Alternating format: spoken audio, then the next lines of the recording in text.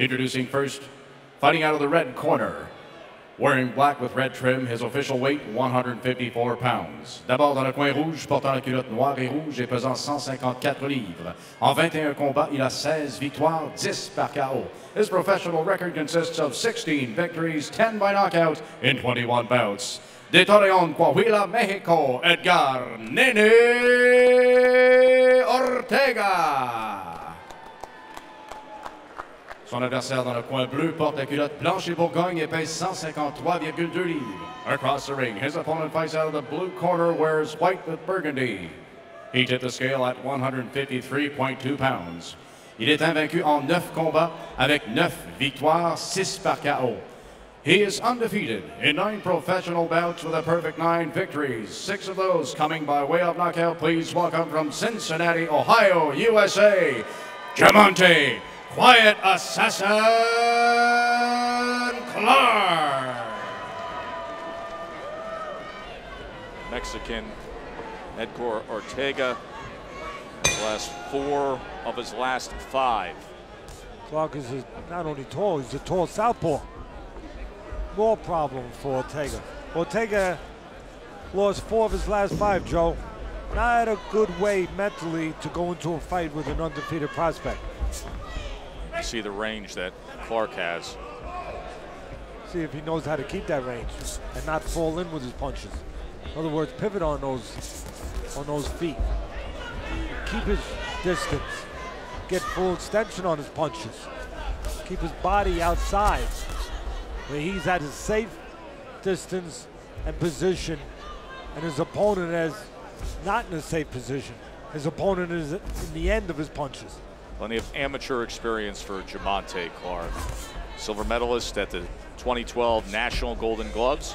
Member of the U.S. Amateur National Team in 2013. Over 100 amateur fights.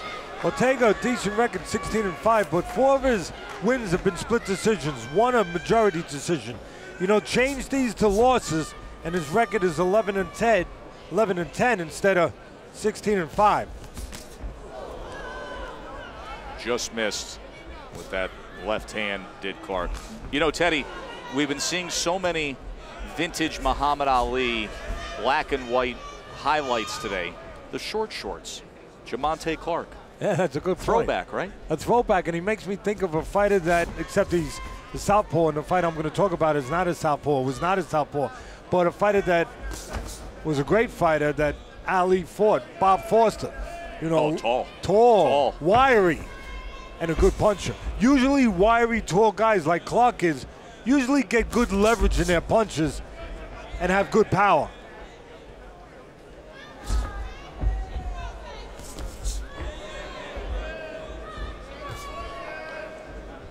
Ortega, the smaller man, Joe, half his career at lightweight. Oh, and he floors Jamontay Clark. Wow. He just comes in swinging wildly right into the kitchen of the unbeaten Clark, and he goes down. 6, 7, you know what? It's great to be tall when you're on the outside. Not so good tall when you allow the shorter man to get close. Then there is a lot of target to hit. It's like a tall building in front of you. A lot of windows to break. And Ortega just broke one. As unexpected as could be. Edgar Ortega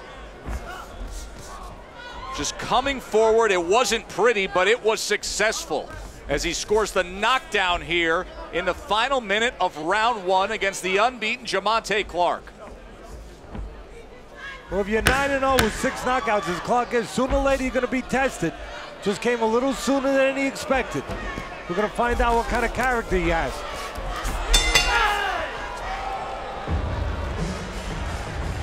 It almost kept him there where the right hand could land. But again, you know, it caught our attention how tall Clark was. First thing out of our mouths, can he fight tall? Not in that round.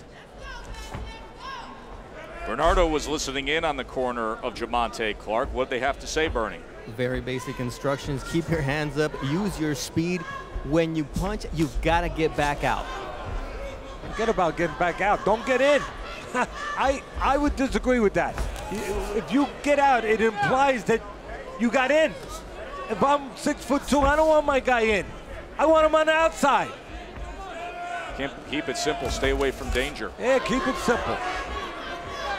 There's that long jab from Clark. Good looking southpaw, but he was on the seat of his pants in round number 1 against a seemingly overmatched Ortega, who decided to come forward and scored.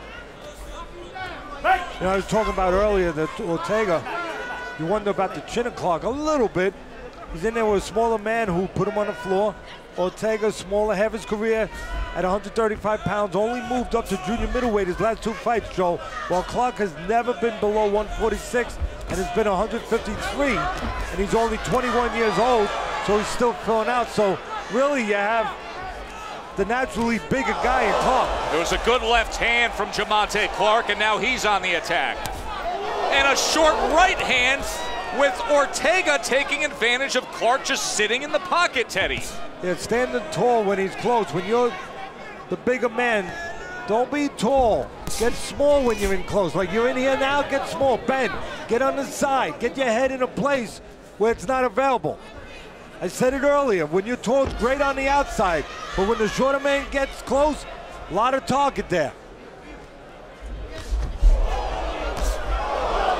Thudding left uppercut. Right comes in, battering to the head. Ortega's hurt in that corner. Now he wraps up. Hey, come back, buddy. A lot of action here in round 2. Edgar Ortega and Jamontay Clark. Ortega trying to fight back as he's against the ropes, as Clark has been on the attack for the majority of this second round. Right, no punch, stand back.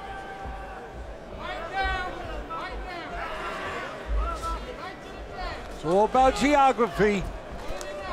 Who controls the area in the ring that is better suited for them? Right now, it's Clark. Clark, another headshot as Ortega was sent back here.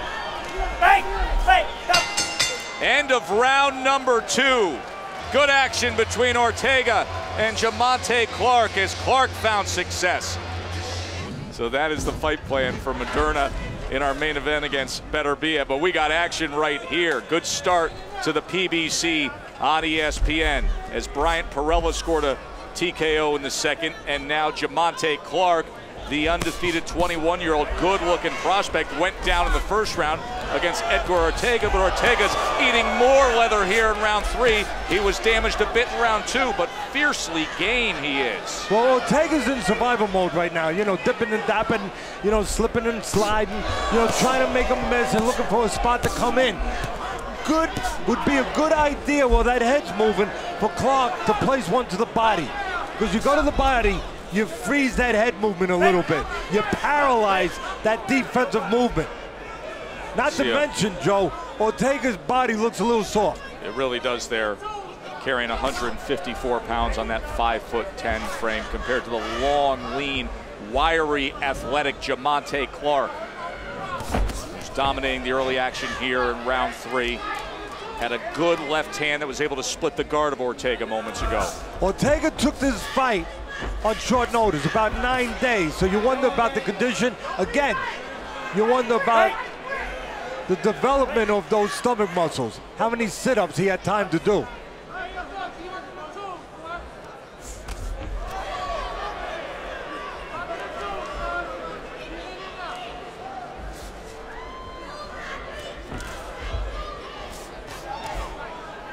Ortega holding on to that right hand of Clark. Again, Clark inside where it really doesn't belong. But he's tying up Ortega, so he's really negating anything that the shorter man can do on the inside as long as he ties him up. That's what Clark needs to do. Create gaps. And then nearly catch Ortega as he came in. Exactly, create gaps, entice Ortega, kind of like we talked about just a minute ago with the fight plan. Entice, you want to entice Beterbiev to lean in, to reach in. Clark wants to get Ortega to reach in. Artur Beterbiev will be coming up in our main event. Sensational knockout puncher in the main event here in Montreal. As Clark continues to stalk Ortega, who's off balance, and both men go to the canvas. That is a slip. Those short trunks of Clark you talked about They're a little shorter now. Starting to fall down. Twisted to the side. If I'm with Clark, I'm going to make him watch some Bob Foster tape. The great light heavyweight champion. How he would control the outside. Same body type. End of 3.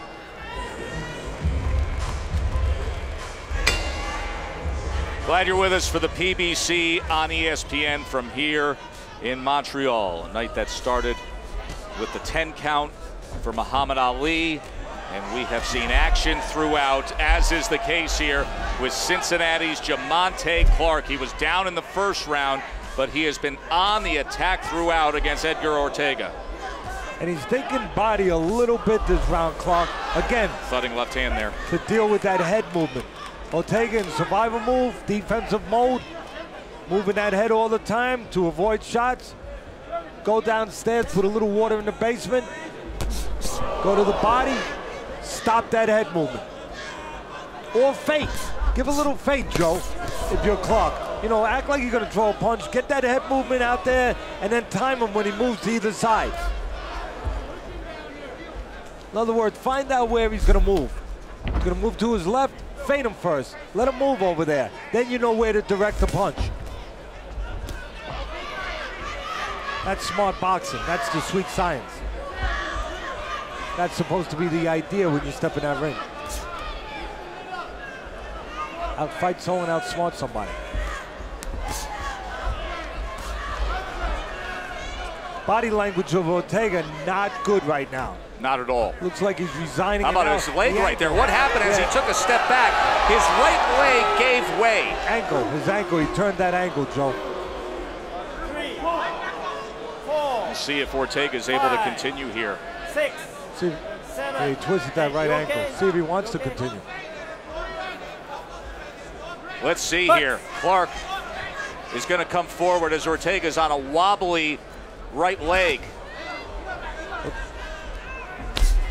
And a thudding left hand comes in from the undefeated Jamontay Clark. Again, Clark has to do two things for me. Use that jab, keep the outside, don't give up that height, and place one downstairs once in a while. Give Ortega credit for steadying himself here. Clearly rolled that right ankle. Was in a lot of pain, was trying to find his footing, and he is just camped out at this near side neutral corner against Clark. And he fights back with a two-punch combination for a moment. Now covering up against the ropes. Final half minute of round 4, scheduled for 6. Clark showed me some athleticism a moment ago. Inside, weaving, bending underneath the shot. 6'2", you don't see too many guys weave and bend underneath shots like that. That's not safe. Clark pulling back that time from the inside.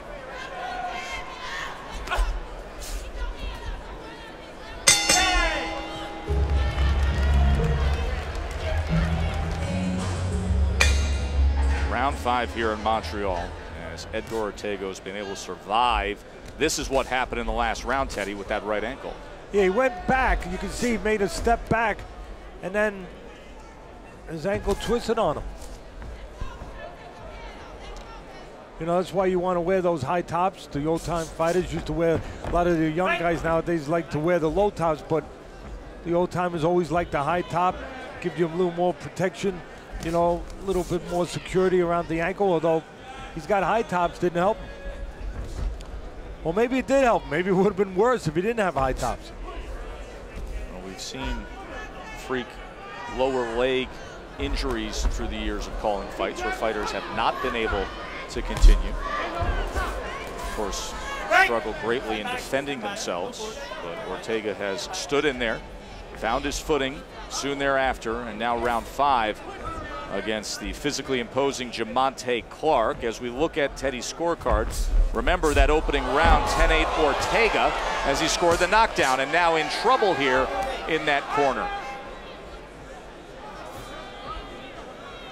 Again, when you have a man in front of you like Ortega, who for the most part is just trying to make you miss, the head's moving, guess what is not moving? The body. It's right in front of you, stationary. Makes a good target. a target that Clark has not really zeroed in on yet.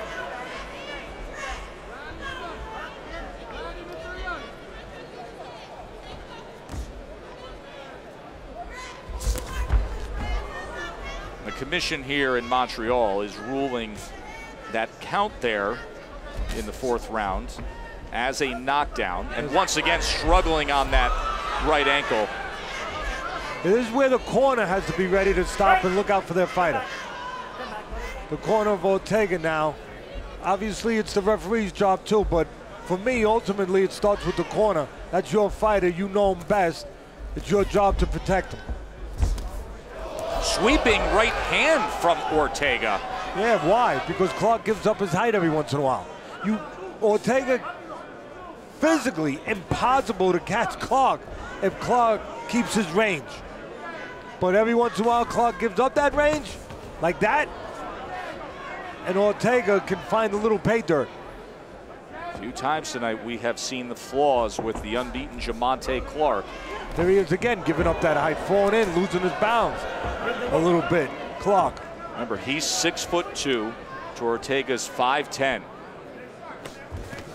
Again, Clark. And he has that long wingspan there as he throws out that right jab. But he goes into dangerous territory, Clark, giving up that height every once in a while.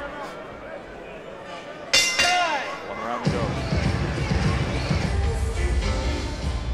Well, our first fight of the night included 2 unbeaten prospects, and Bryant Perello left the ring very successful, looked very strong. Jamontay Clark, the undefeated prospect we're seeing here, Teddy, I think is going to have to go back to the drawing board a bit. Some lessons to be learned. He was knocked down in the 1st round. He's been dominating action against a fighter who's dealing with a wobbly right ankle, and here we are in the 6th and final round. Couldn't agree with you more, Joe. It's always a learning experience when you're a young fighter coming up, and you know, what do you take from it? Right now, Clark, for me, the most important thing is he's got to learn his identity. You know, talk about geography all the time, knowing where that geography is best for you and worse for your opponent. Clark has shown, you know, gaps in that understanding. Sometimes standing on the outside, using his 6'2" frame and that long reach and that long wingspan, but other times giving it up and paying a little price. You know, he's gotta get a better grip on his identity. Maybe he is part of the answer, Joe. I was just looking here. Clark, in the pre-fight stuff, said that his idols were Floyd Mayweather and Aaron Pryor. I mean, you talk about 2 completely opposite styles. Wow. Other ends of the spectrum there. Wow, I mean, really. A whirling dervish compared to the most cautious, thoughtful, defensive speed fighter ever. Exactly, maybe that it speaks to it a little bit. Clark's a little confused, you know. If he told his therapist that, you know, his therapist would say, you know, you're mixed up, son. You gotta make up your mind. As Drew said, you know, Mayweather, one of the great defensive minds, and Pryor, mayhem. Oh. You know, just constant pressure and punches. So much fun to watch back in the day. One of the great fights of all time, one of the classics, his first fight with the great late Alexis Arguello.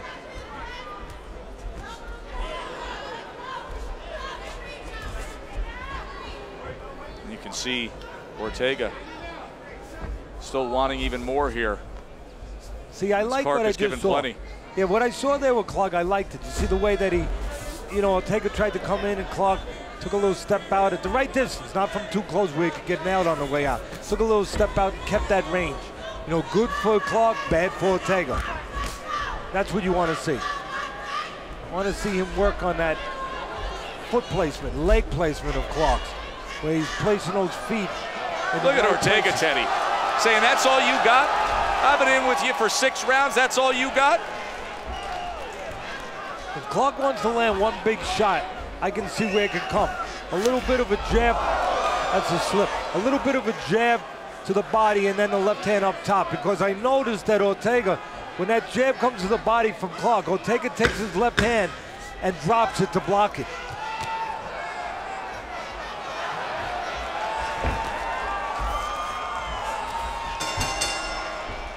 You talk about earning your paycheck. You're not kidding. How about the effort from Edgar Ortega?